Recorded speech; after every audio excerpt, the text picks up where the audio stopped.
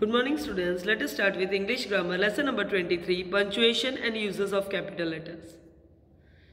Introduction. The mark of punctuations are used in written text in order to make the meaning clear. We use stops or marks of punctuations to separate one part of sentence from other part of sentences. The marks are used to arrange a sentence in correct order. According to its users are called punctuation marks. Marks of punctuation. We use stops or marks punctuation to separate one part of sentence from other part of sentence. The most common signs or marks of punctuation are the full stop, the comma, the semicolon, the colon, the question mark, the mark of exclamation, the quotation mark, apostrophe. Now students, we are going to learn marks of punctuation in detail. First one, full stop. It is used at the end of assertive sentence and imperative sentence. For example, the sun shines in the east. It is an assertive sentence, so at the end of assertive sentence, we will put full stop. Keep quiet. It's an imperative sentence. So at the end of imperative sentence also, we will put full stop.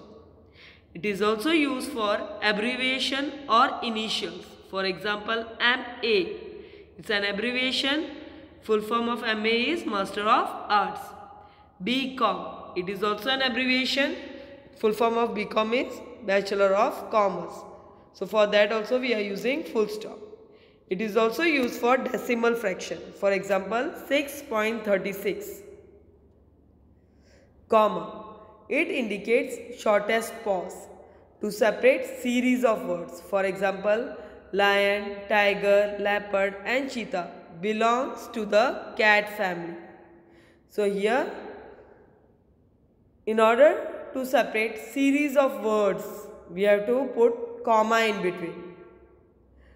To separate phrase series, for example, eating or drinking, sleeping or walking, he is always dreaming. So in order to separate phrase series, we have to put comma in between. To separate series of clauses, for example, I don't know who he is, how he got in, why he is here.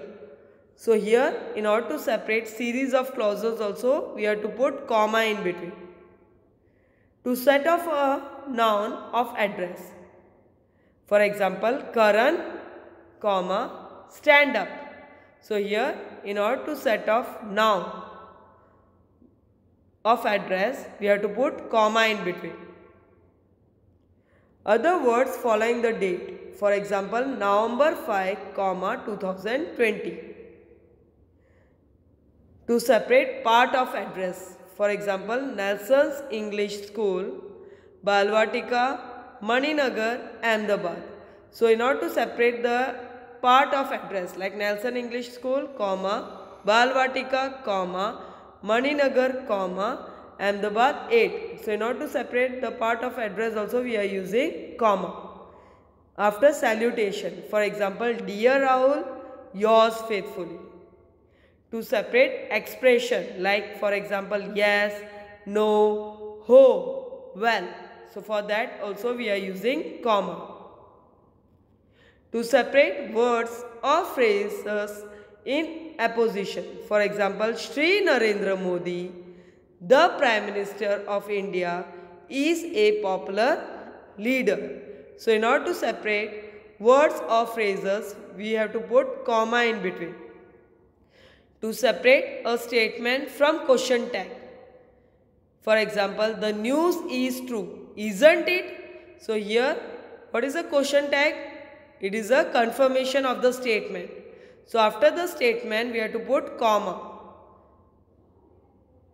To separate speech from the rest of the sentences. For example, Ramesh said. What Ramesh said? Work is worship. So in order to separate speech from rest part of a sentence, we have to put comma. Semicolon. It is used to separate the clauses of a compound sentence. For example, he is brave, I honor him. Second example, I laugh, I sing, I dance for joy. So in order to separate the clause of a compound sentence, we have to put semicolon in between. Fourth, colon. It is used to mark off a direct speech. For example, Riya says. What Riya says? Honesty is the best policy. So here, after Riya says, we have to put colon. So here, in order to mark direct speech, we are using colon. Question mark. It is placed at the end of interrogative sentence. For example, how are you? So at the end of interrogative sentence, we have to put question mark. It is also used at the end of question tag.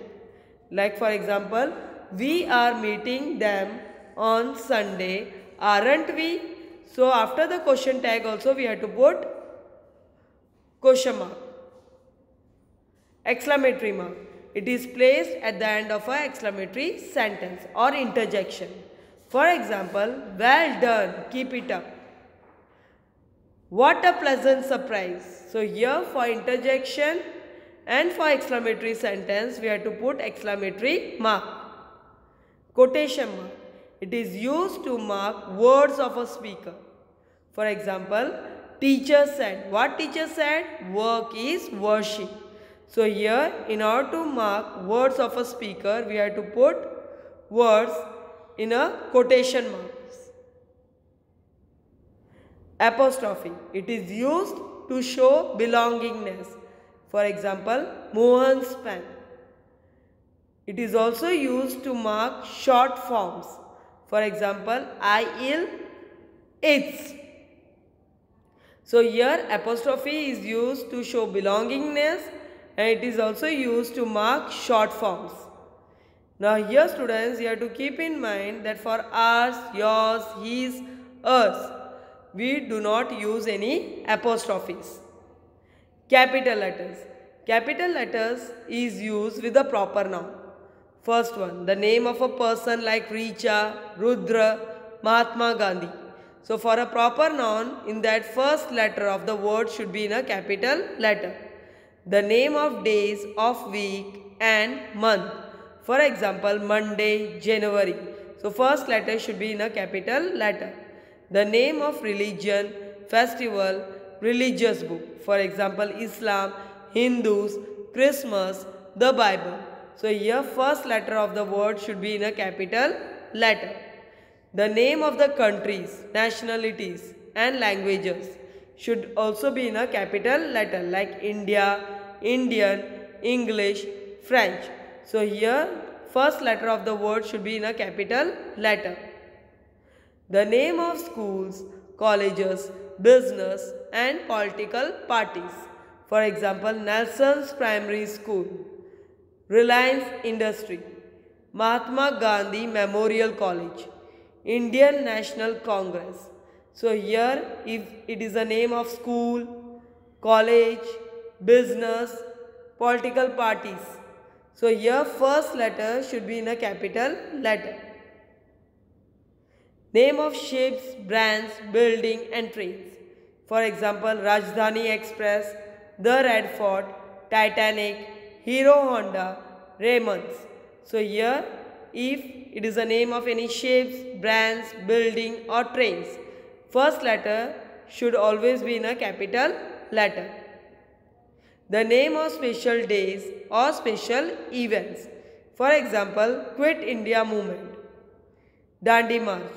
So here if it is a name of special days or events, the first letter should always be in a capital letter.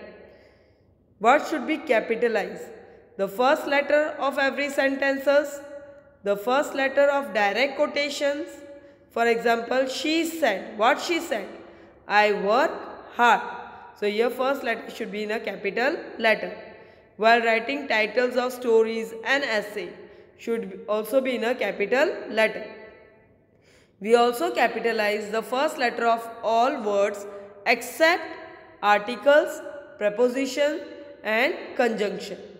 For example, the advantages of getting up early. Autobiography of an umbrella. We also capitalize the official name of government, department. the title of high-ranking officials. For example, Prime Minister, the Minister of Finance. We also capitalize the pronoun and all the words standing for God, O Lord or Almighty. Hope students, you have understood lesson number 23, punctuation and uses of capital letters. Thank you.